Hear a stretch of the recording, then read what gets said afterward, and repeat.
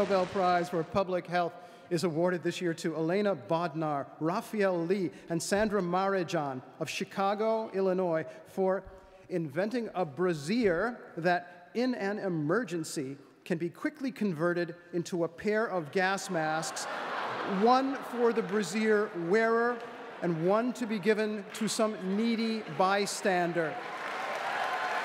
Here is Elena Bodnar.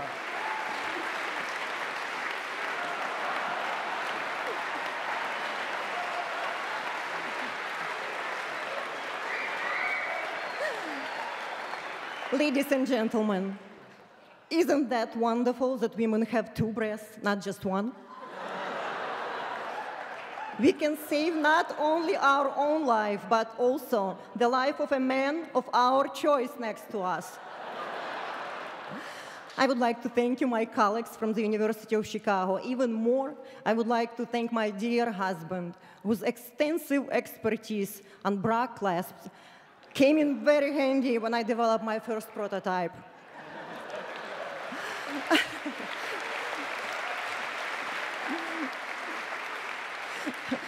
I will give more details during my MIT lecture on Saturday, but it is important to mention that it takes only 25 seconds for average woman to use this protective personal device. 5 seconds to remove, convert, and apply her own mask, and 20 seconds to wonder who the lucky man is she's going to save.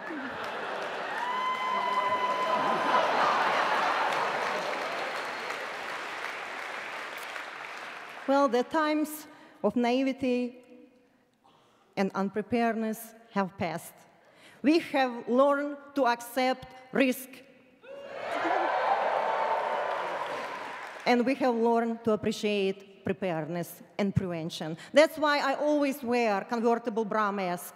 And when I am here next year, I hope every woman in this auditorium will also be wearing one. Thank you very much.